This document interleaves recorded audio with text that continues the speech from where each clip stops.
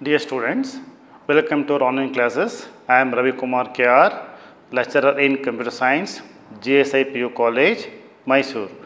Students, in our previous session, we were discussing about the algorithm and we have written examples. Now let us continue with one more example today. Algorithm to find factorial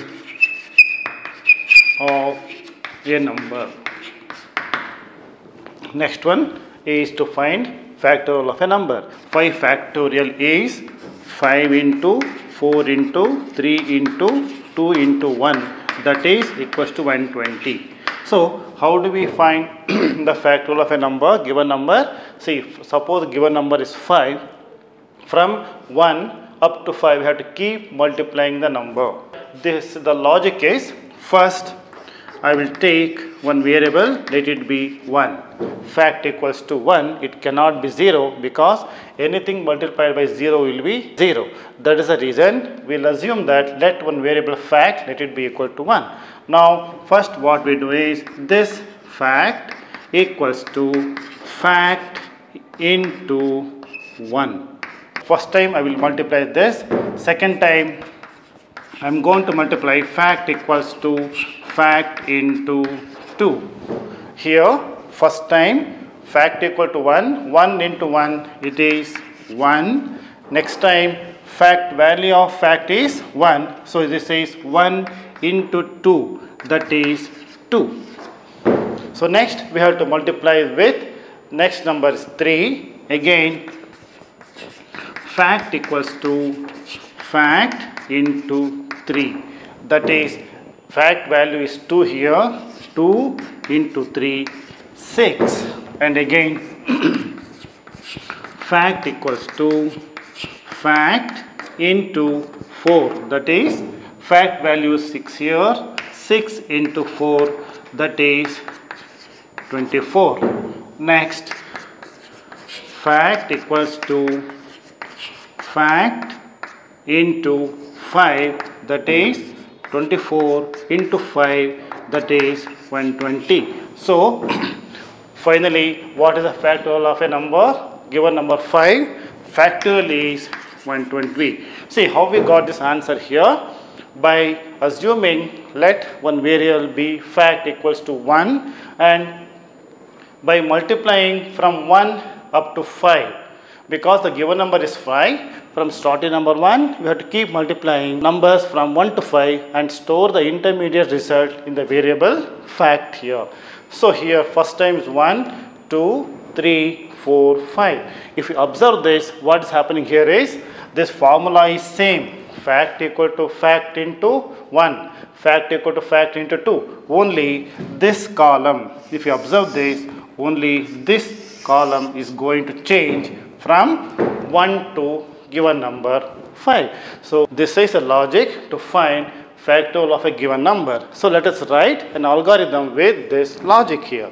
So step 1, first we have to start an algorithm. Step 1 is, we should know the value of the number, or we should know what is the number. So that is n. If I say first read, I will take variable is n. This is step 1. What is the next step here? Next step is,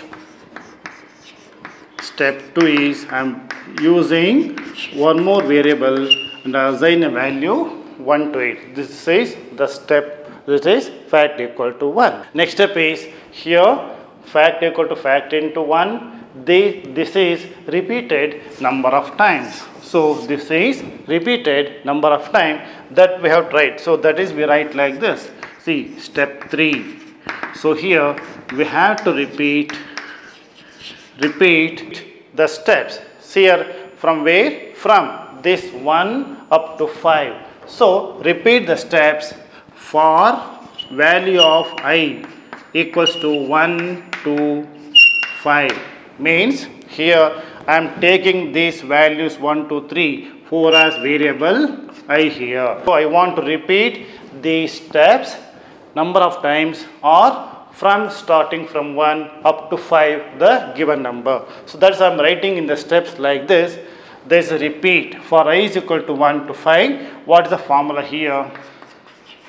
Fact equals to fact into, it is not in the place of 1, 2, 3, 4. I am writing here I. So what is the meaning of this? Meaning is I value keeps changing. First time it becomes 1, 2, 3, 4, 5. This repeats till the given number 5. After this we have to close this step, that is end of step 3. End of step 3, step 3. So at the end of step 3, some value will be stored in the variable fact. So we had to print that, that is step 4. Step 4, that is print fact. Because the variable is fact, we have to say print fact, or we can say output fact. Then we have to end this algorithm. So here, students have to observe this here. We are using this one statement here for repeating the same steps number of times. So this is repetition of formula. Only keeps changing the value of I, that is from 1 to 5. So this is an example or an algorithm to find factorial of a given number. Next one is to find Fibonacci series. Algorithm to find Fibonacci series.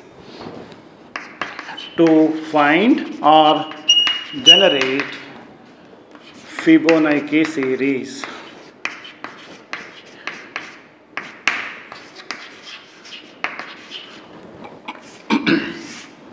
Students, what is Fibonacci series? It starts with 0, second term is 1, and next one is 1, 2, 3, 5, 8, 13, and so on. So this is Fibonacci series. The Fibonacci series starts with the term, this is first term 0, second term is 1, and next successive terms we'll get it by adding previous two terms. So suppose if you say this first term, second term, and this is third term. In third term, how do we get third term here? By adding 0 plus 1. That is 0 plus 1 is nothing but 0 is your first term plus second term. By adding previous first and second term, you will get third term here. Next, how do we get 2 here? By adding these 2 here. So here in this example, at the first time, this second number. So this becomes your second number, this becomes your first number. In that case, so this is third number. Third number is first plus second number. You have to assign the value of second as a first term and value of third term as second term. We do that with the steps like this. Here say my first number is second term and second number is third term. To get this term here, this should be, this is second term should be first term and third term should be second term.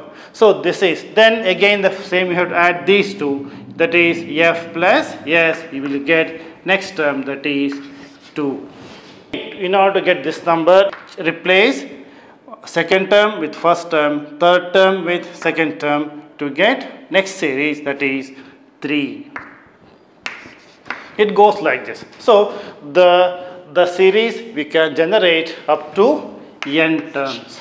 So this is called Fibonacci series.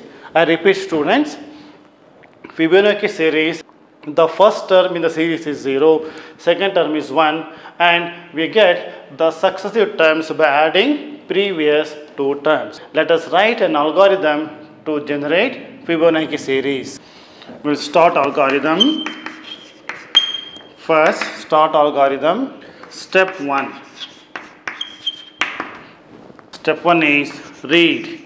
Read n. N is the number.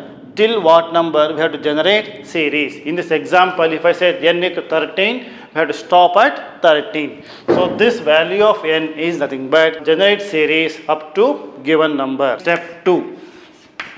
Step 2 is initialize the values. F first term equals to 0 and second term equals to 1. This is step 2. I am using one more term, term 2. This is to count number of terms, means we have to stop at certain condition. So f equal to 0, s equal to 1, term equal to 0. This is step 2. Step 3.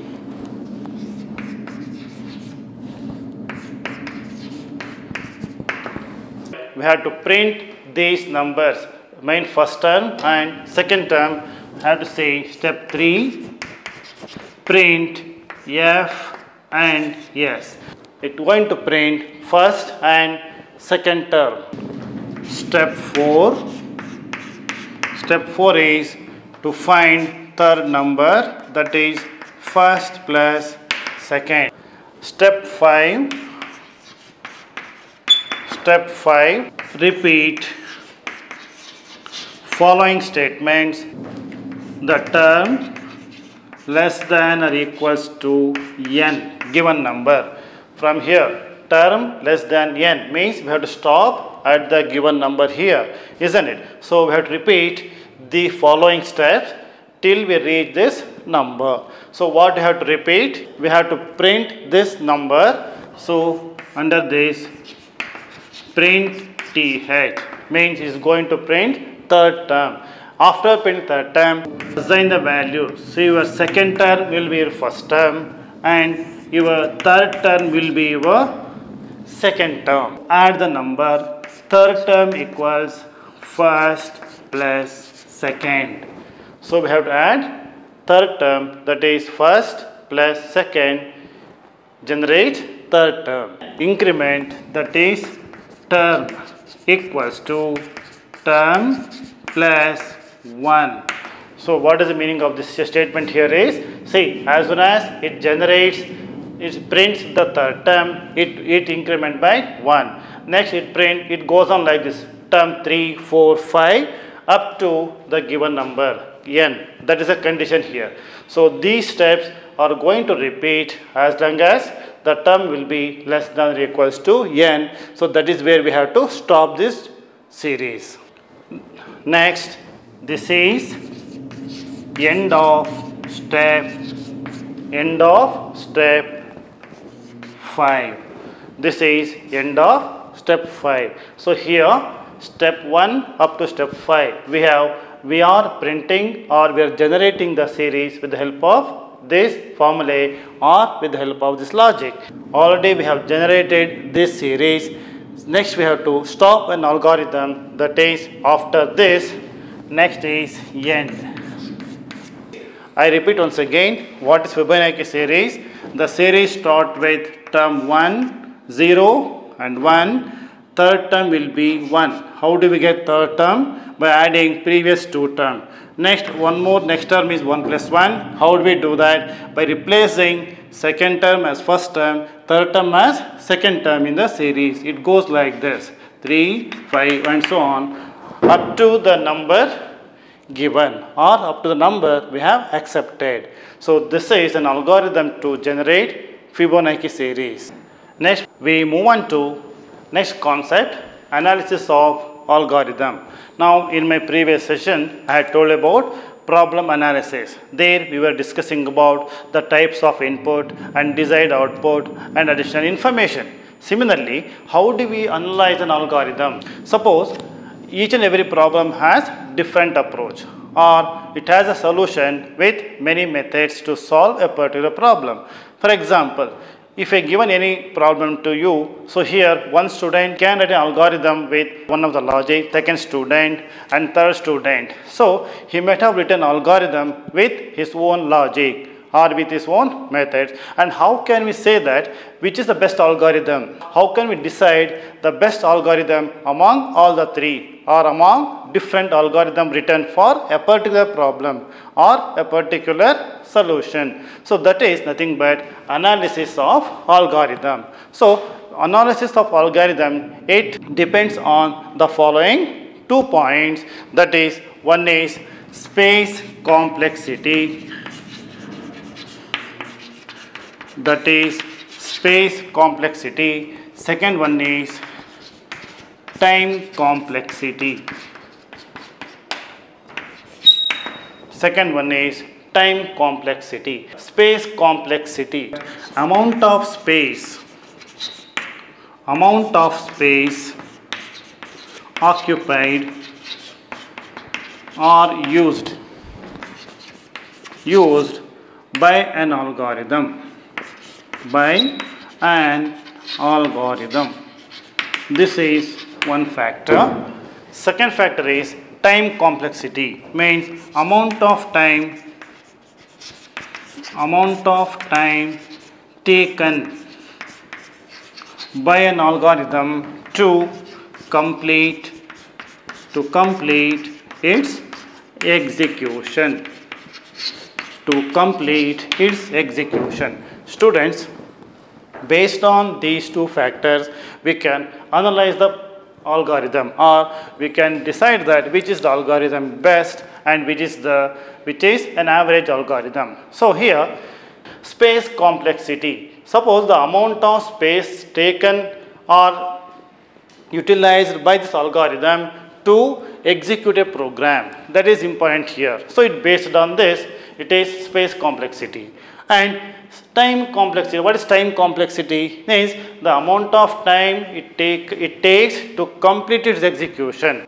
For example, if you have written an algorithm with 100 lines, so here in 100 lines of algorithm, what is the space taken by an algorithm in the computer memory? That is the one factor. And second factor is that the time taken to complete is all 100 lines of instruction. Analysis of algorithm based on these two factors, space complexity and time complexity. This algorithm can also be analyzed depending on the types of input. So depending on the types of input, we can have three cases. One is best case, average case, and next one is worst case. So we can analyze this algorithm based on the input what we have given, or types of data or types of input. Based on this, we can have three levels of or three types of cases. So what is the best case here? The best case is the amount of time taken to complete an algorithm or complete the execution with best possible data. This is the best case. And what is the average case? Same thing here. The amount of time taken to complete or execute an algorithm with average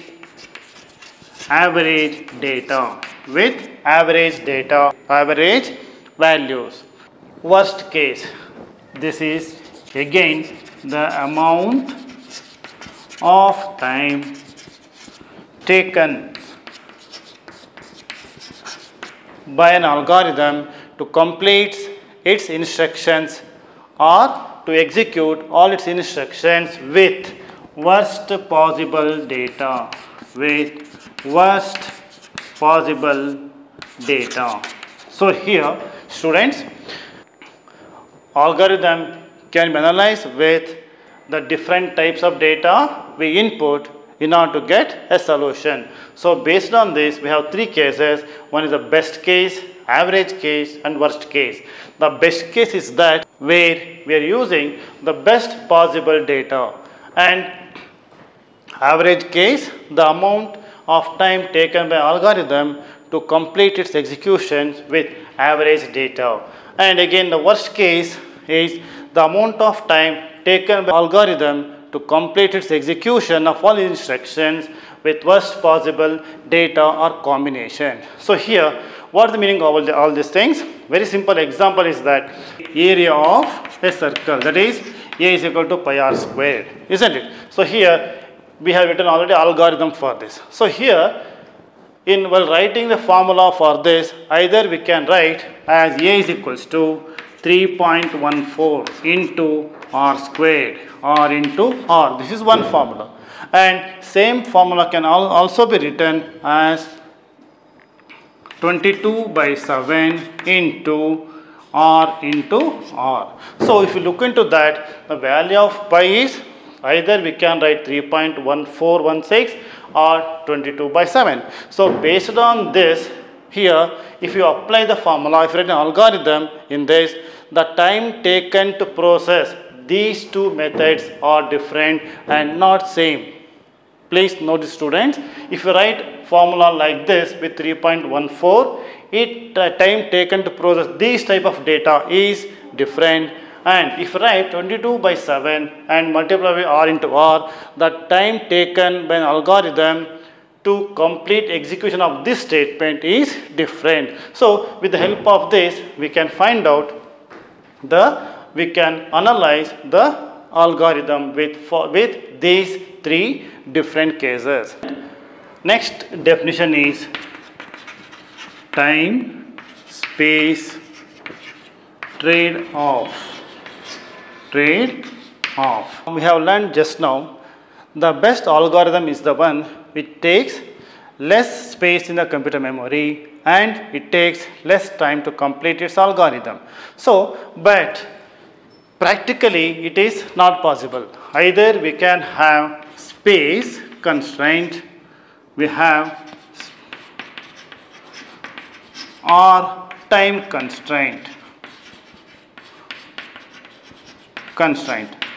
I mean to say, it is very rare case or difficult to write an algorithm by fulfilling these two factors. Practically it is not possible or very rare case. Or we have to write an algorithm, then in that case we have to compromise with any of the things. Again, it depends on the programmer or the user. The programmer, if you want to concentrate or if you want to very particular about the space taken by algorithm, then he has to ignore this time here. Or he is very much interested to complete the program algorithm at fast rate, and irrespective of the space taken by an algorithm, he has to compensate with space constraint or time constraint. So this status or condition is called time space trade-off. That means that practically it is impossible to have, or rarely we can have, this type of condition. Otherwise the user or the program has to compensate with any of this factor. So this is time space trade-off. Next definition is stepwise refinement technique. Stepwise refinement technique.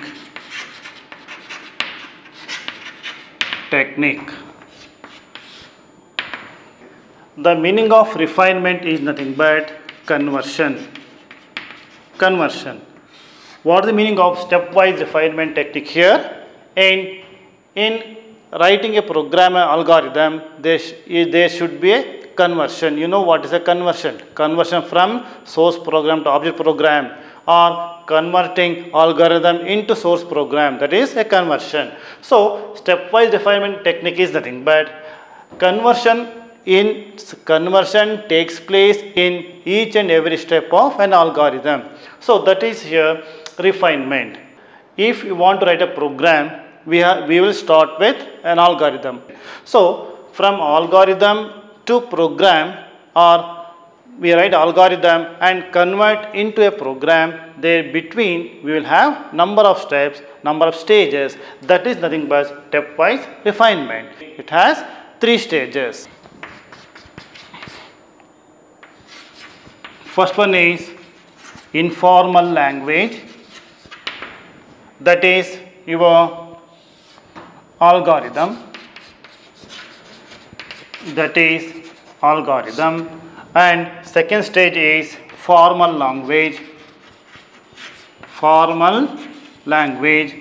That is nothing but pseudocode or pseudo programming. pseudo program, and final step is the program. This is program. It is nothing but coding with the help of any of the computer high level language. The coding, it comes here before algorithm. So after writing algorithm or flowchart, our next step is coding. So what is coding? Coding is nothing but translation of algorithm into a program. So here if you want to write a program, it should be in any of the computer language. So in between this we may have number of stages. Whenever you write an algorithm for a particular program, at the first time when you sit for writing algorithm, you write first time. You may write around 20 lines of instructions to complete a solution to a particular problem.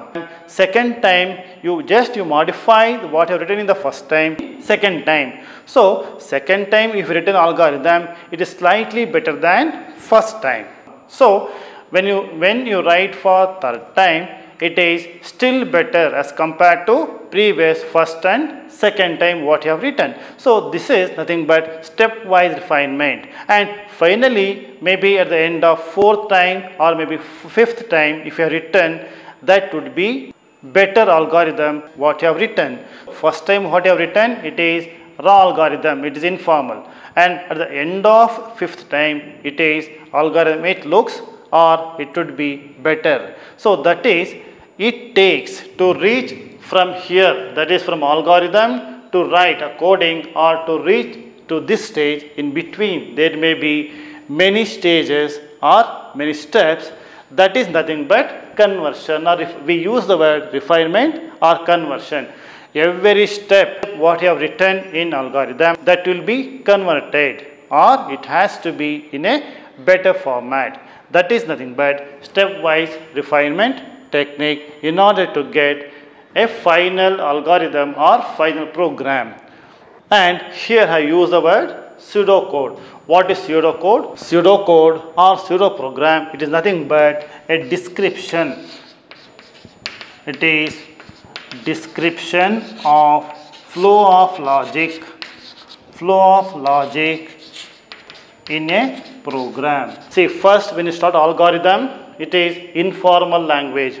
After you will reach this stage where pseudocode, it is a formal language. While writing pseudocode, we are following some syntax of some language, that is pseudocode. So pseudocode would be the next stage of algorithm. Algorithm is informal. When you convert the algorithm into pseudocode, this is also nothing but a number step-by-step procedure to solve a problem. It indicates description of flow of logic.